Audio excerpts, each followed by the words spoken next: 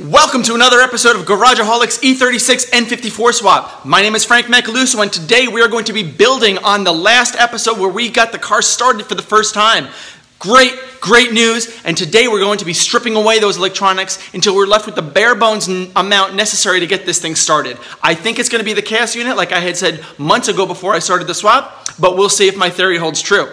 Now, all of the schematics, the wiring, the pinout, the connectors, models, different years and models, and the differences between them will all be in my N54 Integrators guide, E36 specific. That'll be coming out in July for you guys to download. It'll be a lot of good information for you guys to do this autonomously by yourself with no additional help. Hopefully, I've condensed the internet just enough to give you everything that you need in order to do this swap yourself. So stick around and let's see what we can do with this CAS unit.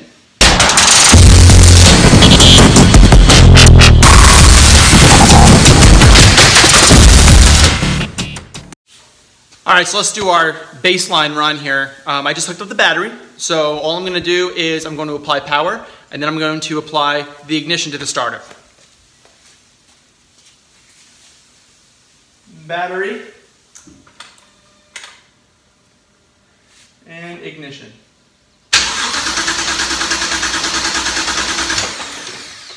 Got to press the start button. Activates the rest of the system.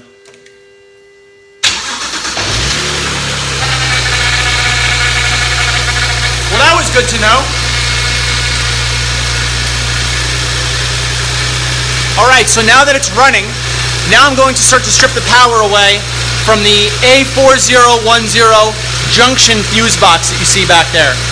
The powers and the grounds that supply to both the CAS unit and the DME. It's been said that this thing needs to supply switched power to the CAS and the DME, and I see through the X6011 port right here that that is provided by the main relay, which is located right here. I'm going to take those powers and I'm going to just supply power manually to it, and I want to see if this thing has anything to do with supplying power to it. And if I still get it to work, then we'll be good.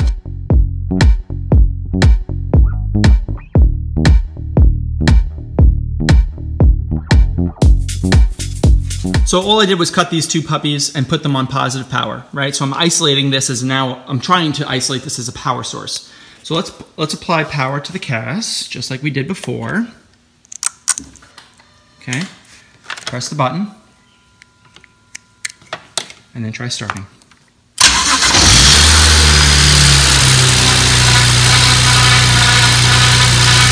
So there are more powers that I need to disconnect from this junction box and hook up directly to power, and those are the three on the left. The one on the right does not get power when switched on.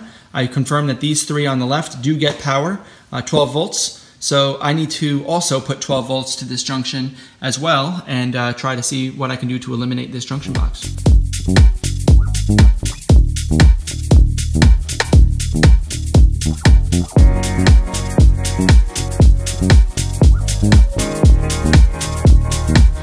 Alright, what I found out is that when I connect powers to the CAS unit just like this by connecting the green and the reds together, basically applying power to both of these puppies, and this, can't see it, this red wire with a black stripe here is then connected to power, everything kind of wakes up. And then we can try starting it. I think it'll work. Gotta hit the start button. Now try.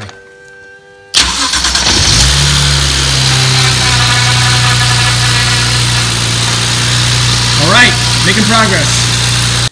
All right, guys, so what I found here was that we have a red and a green power wire, and that comes from the CAS, needs to be powered. I have it hooked up to positive power, but it'll eventually end up getting hooked to accessory power, obviously. Every single one of these units is connected to a green with a red stripe. That is called the wake-up wire, and it basically turns on all the units when you turn the key into the on position for the older cars, which is what we're going to do here on the E36. So that's going to end up getting hooked up to ACC, but for now we're just going to hook it up to positive battery. It needs a 12-volt wake-up signal to activate all of these items. I am further isolating this junction box by turning everything to 12 volts manually. So this is the DME wake-up wire, and if I were to connect this up to this little junction here, that's jumper to positive 12 volts, everything wakes up. Now I'm going to end up, since I don't have enough hands, I'm going to set the phone down and I'm going to start the car again, further isolating this junction box. All right, so let's get this thing started one more time. Let's hook up the wake-up wire to positive 12 volts.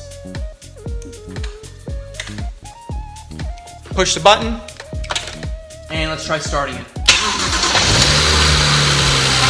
And it runs. Until I remove power to the wake-up wire like this. Stalls it out. That's how I shut it down. So let's continue to keep on plodding through here. So at this point, the only thing left that's connecting this junction box to the rest of the car is, ground. We've got grounds. Yeah, right. So grounds. This guy's going to the OBD port, which obviously I don't need that right now. This is the ground wire that's going to the car, and this is the ground wire that's going to the cast unit. So yeah, the cast needs to be grounded, so I'm going to manually ground that to chassis. So that's going to eliminate that. And then I got 2 more wires here, which I'm going to need to play with individually. One is actually they're both red with a gray stripe, but I'm actually just going to disconnect these and give it another start. Actually, that was one wire, that red with the gray stripe. That was actually looped around, so it was just the one wire. But I did cut it, and let's see if it starts again. Power to wake up. And start. Press the damn button, Frank. Power to wake up. Ignition. Remove wake-up wire. Okay. Now all we have left is to remove the grounds to the junction box, and then we can kind of collect and see where we are from there.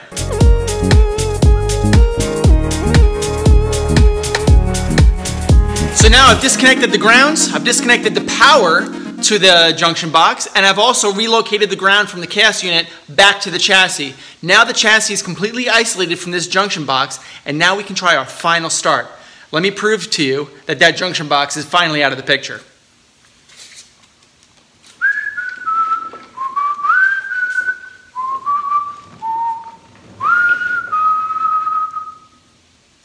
Now let's do our final start of the video, solely on CAS.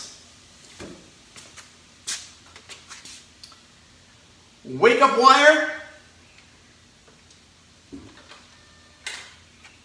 start button,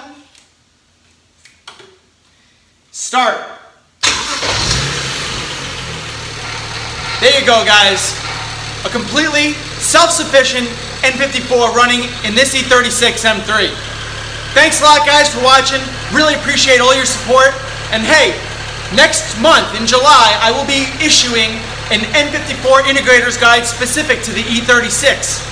Stand by for that. I'll have pinouts, wiring schematics, connectors, everything that you need to know in order to do this. And these cast units are coming pretty cheap on eBay. You can also have it flashed by Castle Performance. Castle's really good at doing all the flashing. They'll do tunes for you. They'll get rid of EWS. That is exactly what I plan to do to make this a really slick setup. Thanks a lot, guys, for watching, and have a great day.